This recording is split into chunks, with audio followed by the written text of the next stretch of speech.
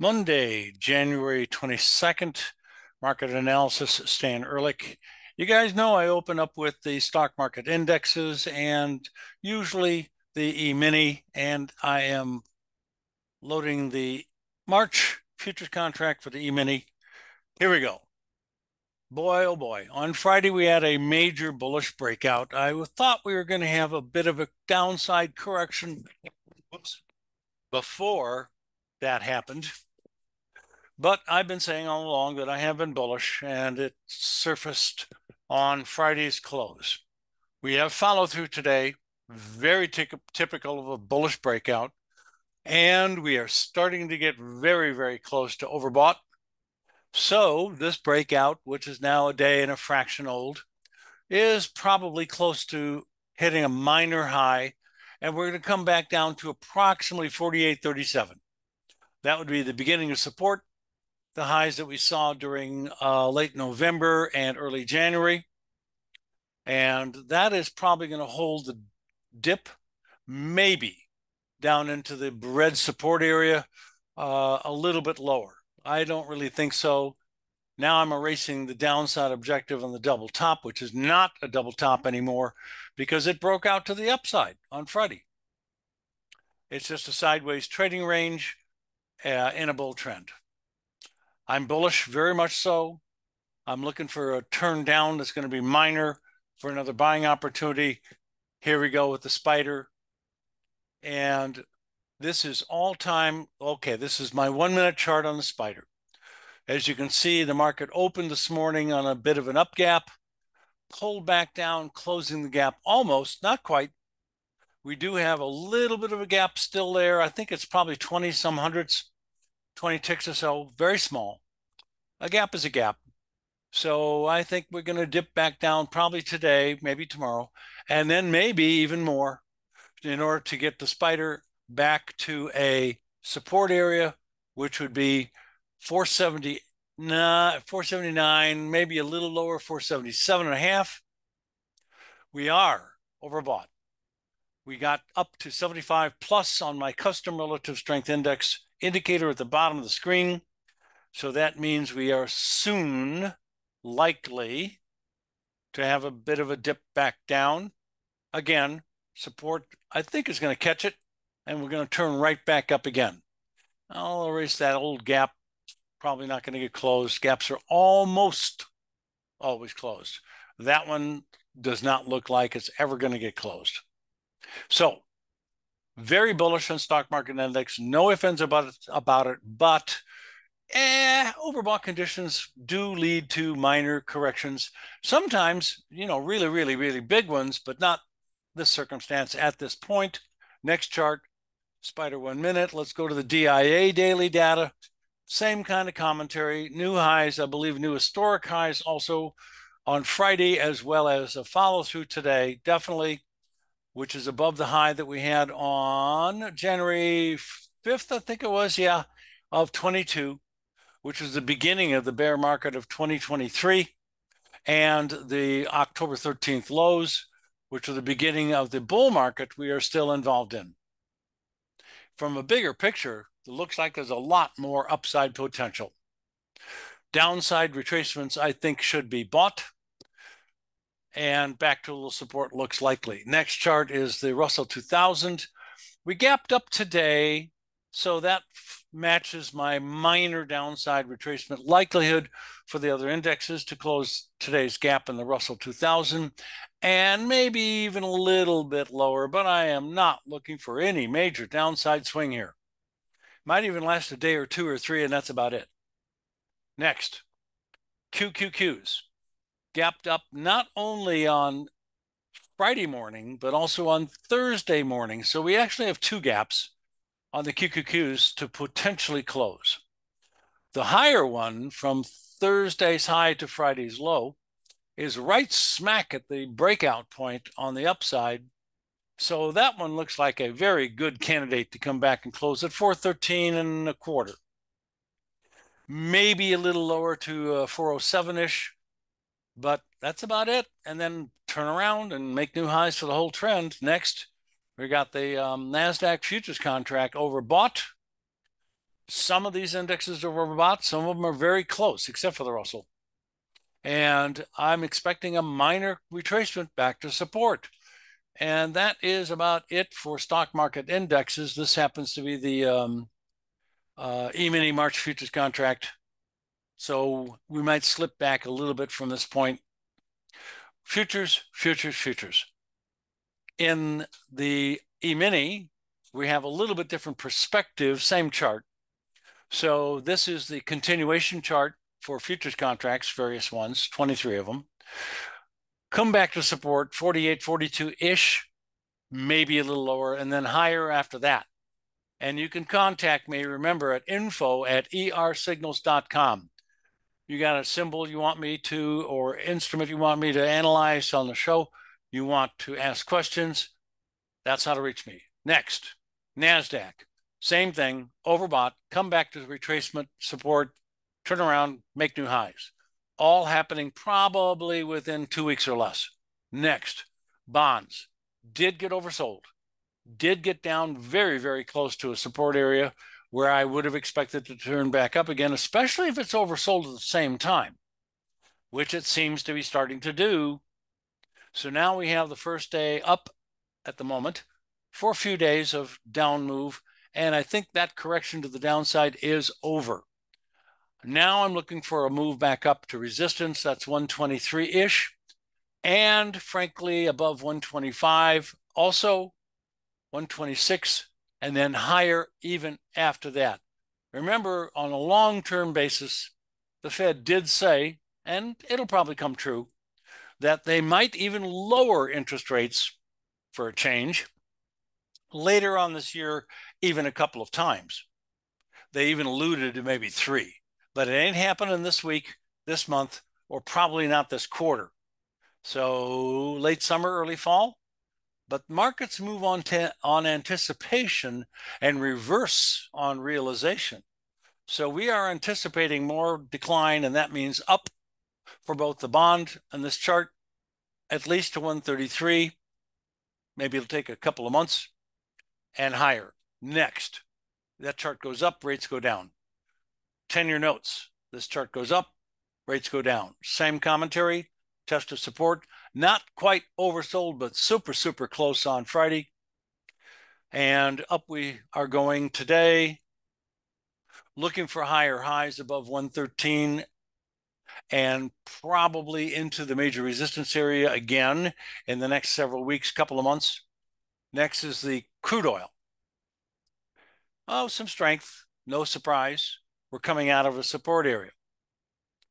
I think we're going to come back up to 80, 81, maybe 82, where the next resistance level is of significance. That's what I'm expecting in the next 1 to 2 weeks. Natural gas. We did get a sell signal last Thursday. It worked great on Friday, and wow, a lot more today. We gapped down, and already we're very, very close to oversold. So we almost got to my test of previous lows that I was looking for, but now that it's gotten oversold so quickly and a gap down implies that we're probably going to pop back up again some short term, next several days. Next, heating oil. In a resistance area, going sideways. Got to wait, more commentary later on heating oil. Gold, pretty much the same thing, except for gold has been trying to form a head and shoulder top. I say trying because the formation is there. Everything looked good. And last week on Wednesday, we broke down below the neckline. Should have started a bear move down all the way to 1844-ish. But we started to violate one major rule on Thursday by closing at or above the neckline, and a little bit more strength on Friday. Now it's slipping again. If we start closing below last week's lows, we're back in the head and shoulder top expectation mode and a pretty good substantial bear move. On the other hand, getting above Friday's close pretty much kills the pattern completely, and we're back between a little bit of resistance and support. Next, silver. Big down day today, oversold condition, votes for a beginning of a little rally because they oversold.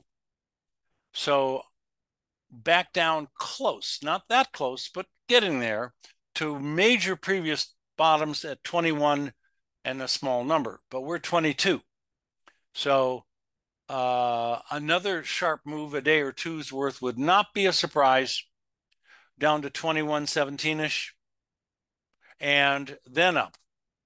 Just because it's the first day of being oversold does not mean you're going to rally immediately. It means you should probably be looking for buy signals. And if you're short, tighten your stops down some. And that's about it. Now, platinum, sideways, it was oversold, rallied for a day and a half. Today it dips a little bit, but still in an area of support. So I'm not going to be surprised if we start making minor new highs again for a few days. I think we got a little bit more of a rally coming here. Best I can say. Next, high grade copper. Between a rock and a hard spot, support levels just a little bit lower, and we're close to oversold conditions, but not quite. Not very sure about copper, so leaving it alone for the moment. Soybeans, oversold twice, 2.5 times maybe, hit support, trying to turn around. We might get a bullish engulfing here, in which case it's going to turn green and I'll get an official buy signal, which we do not have in the last couple of weeks. So I'm looking for buy signals and the beginning of a rally back up to about 12.90. Yeah, give or take a little, that's about right.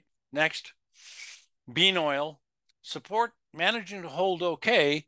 Today is a bullish engulfing, but because we weren't oversold, and it is not quite, well, just a second here.